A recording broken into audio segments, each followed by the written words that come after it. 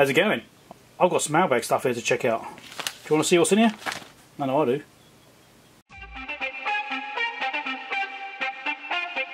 Right, let's see what's in here. There's some Arias, it could be capacitors.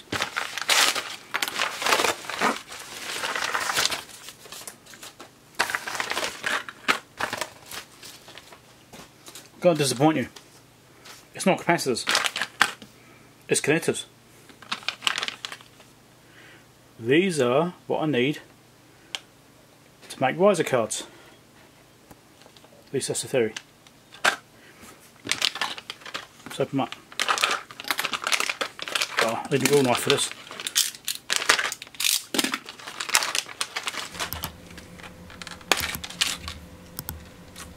So these are basically a DIP 20 package style size, and these are for header pins. So you can see the pin holes there, so you just get the header pins that go into there. So this is like a side mounting connector. The reason for this is for my riser cards I'm making for the HP 8648, 8647, and I've got the PCBs on the way, or well, actually here. We're going to do that in the Mailbag as well, and that's part of that assembly we're going to be making. So yeah, cool. So I've got 5 of those. Hate odd numbers. 5. Bloody hell, I should have got 2 packs, so it'd be at least nice for a number then. 5. Okay, what's in this one? Thanks to my patrons and anyone supported me and bought my merch or anything like that for my channel. All that sort of stuff helps them to buy things for Mailbag and what have you. It's always very helpful. This is from J-Cars, it's the latest catalogue. I've looked at it later on. Sometimes interesting stuff. So I've got some more of this liquid electrical tape. I use this for sealing things or sticking labels back on sometimes if they're falling off, that kind of thing. It's very handy.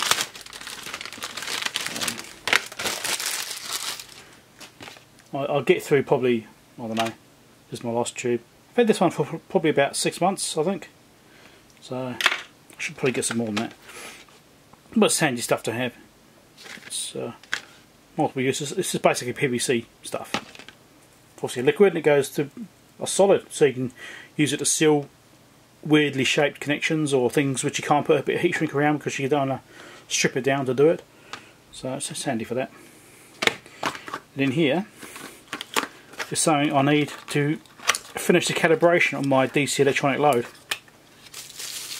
I started calibrating it the other day and got to a step, because the manual's not particularly great as far as calibration. It's a little bit unclear. Yeah, you could misinterpret what it says anyway. And so I had to get another shunt because the one I've got is actually too big.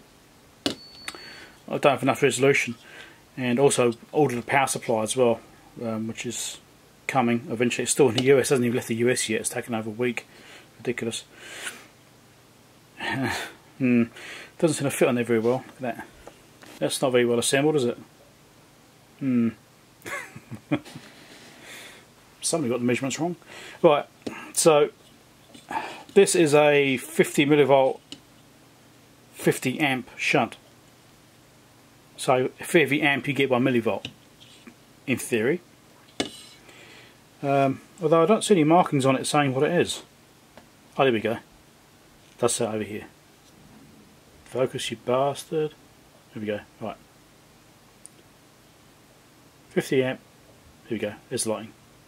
50 millivolt. So I'm going to have to maybe make it a bit more obvious marking, so mix it up or something. But so this means I can do the 50 amp calibration I need to do on my DC load with a good resolution. This might get a bit warm, but that's fine. It looks like it needs a flattening out. I'll do a video on that when I get to it. Let's see what's in here. Is this one capacitors? No, it's bubble wrap.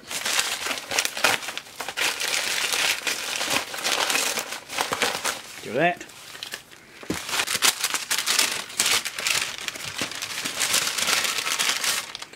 It's inside a bag. It doesn't need to be inside another bag. For fuck's sake. Right, so that's male D9 connectors. And over here are female D9 connectors. Great, that's some of the stuff I need.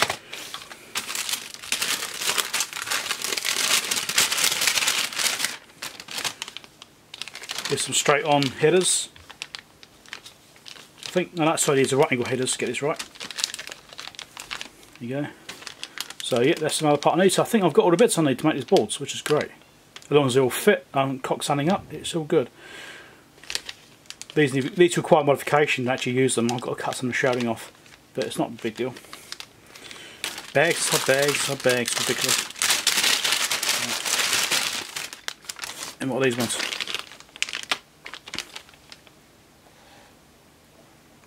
These are some female D9s. Great, so I've got ones which actually match. So I've got these pairs which came with this set, so I've got male and female. So these ones I'll use.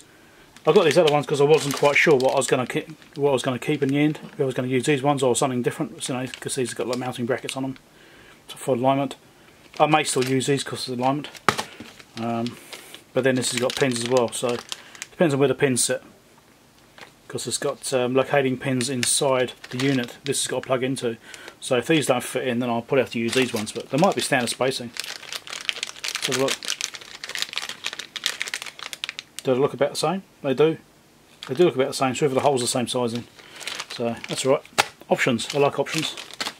So it's just a IDC type connector. So you just put the ribbon cable through there and squash it shut, and it pierces the cables and gives you connections you need. And this is just a power cable connection. So this all runs through here. There's some data lines and some power connections, which is what's required for this. So it doesn't actually need that much.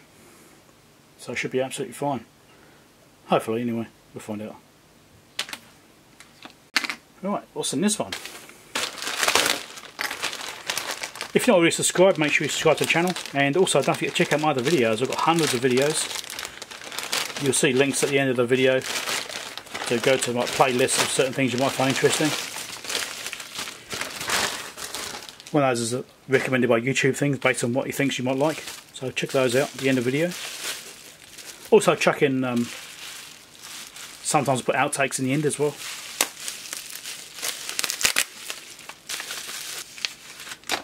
Alright. Excellent. Okay, so these are 3.5mm and 5mm Oscilloscope Probe adapters. Now, I was doing a live stream not long ago, which I'm also doing right now whilst I'm recording this. And I wanted to test some oscilloscope probes which had turned up. I wanted to test it, but I didn't have a probe adapter because I couldn't find the bloody things. Well, I've got some, I can't find them. Anyway, so I found a source of where to buy some. Now these are actually from Element 14. So Element 14 have got them. So these are the 3.5mm ones, which are not as common. So yeah, this little 3.5mm jack there, so the oscilloscope probe should just plug into there and that into a BNC adapter. So you just better plug that into a BNC port.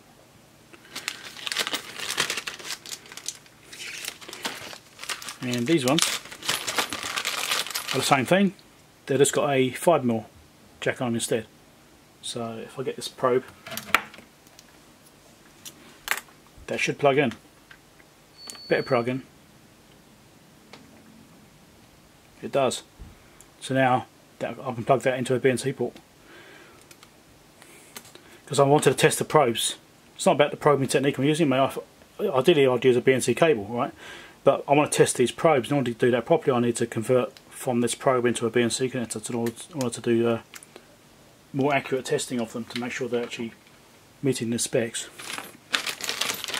So yeah, so I've got 4 of those, which I'll scatter around different places. I'll stick them in different places so I don't lose them. You know, I might put, you know, one on my bench here, a couple in a drawer, somewhere else. So hopefully when I do go want one, I'll be able to find one somewhere. Spent ages trying to find them last time. I know I've got some, I just can't find the bloody things. Right, let's see what's in this one. Now I'm pretty sure this is from PCBWay, and if that's the case, then it's a sponsorship item. Let's get this out of the way. It's there somewhere. It is. There we go. So PCBWay have very kindly paid to have these made for me. It's cost me nothing at all. It's been free to me. So make sure you go and check out PCBWay's website and that sort of stuff, because they've been really good to deal with. I've dealt with them several times now, and each time they've been excellent. So I've always been very happy with the service. There are other manufacturers as well, but this is the one I've they're all pretty much the same size quality, so you can just pick and choose which one you prefer really. And I've been happy with PCBWay, so I'm just carrying on using them. So make sure you check them out. There'll be links down below for PCBWay as well. And they give you a few little things, got some more stickers for their 5-year celebration, which I did a video on not too long ago. Yeah, I got a whole big box of stuff. So that's those, and they give me another pen. Always need more pens. And here's the boards. And hopefully I could design them right. If there's anything wrong with them, or there's any cock-ups, it's probably mine. So let's give them a go. Let's have a look.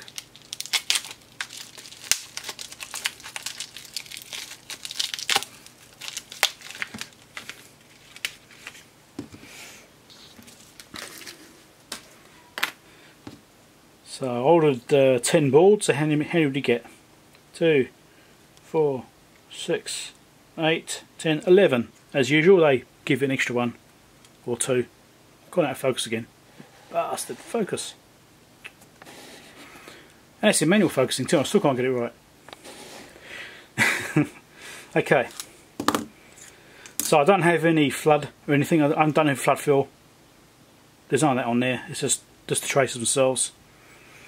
And this is ENIG as well, so it's gold plated. Immersion gold. Because I wanted these to be nice quality boards with good connections and things that should probably sit around for a while and actually maybe not be assembled straight away.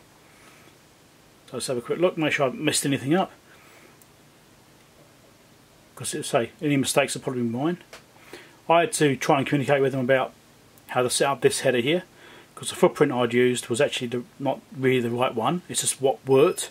So it's actually a right angled footprint which actually hung off the edge of the board, and so they were a bit confused by that, saying hey, the board's going to be, you know, the footprint goes off the edge of the board, the silk screen goes off it. I said don't worry about it, just cut it off. So it's fine. And that's the other side, and there's that footprint just off the edge of the board there, you can see it. I just said don't worry about it, that's fine, that's what I want it. So in theory this board should be used for the 8647, 8648 and 8920. It should work on the very least those units. Now the length is the only thing, it's a bit short, only because of the limitations in Eagle. I can only go to like 100mm in Eagle, so that's the size I had to go to. It probably high enough though, it's probably going to give enough access to get to the card anyway. But at the worst case you could always stack them if you really had to, I suppose. So yeah, excellent. So we'll assemble those. I've got the bits I need to assemble those. So that's Mailbag. So make sure you subscribe if you're not already subscribed. Click the bell icon. If you are subscribed, make sure the bell's ringing so you get my notifications. And check out my other videos. There's loads and loads of them. Lots of repair stuff, lots of Mailbags, whatever you want to have a look at. I've got some mechanical repairs, electronic repairs, domestic repairs, bit of DIY, all sorts of stuff. I cover quite a wide range of things. So check those other videos out. Just look at my video history or whatever, you know, my playlist. Got lots of playlists as well in groups. So hopefully you find it interesting. Lots of reviews as well. I've got to try and plug the other stuff to make you watch more, because you know, I want you to watch more. You know, watch more. And I'm sure I'm forgetting something else. Thanks again, PCBWay. You'll see another video on these. There will be another video showing me assembling these things and trying them out. Catch you later. Thanks for watching. See you next time.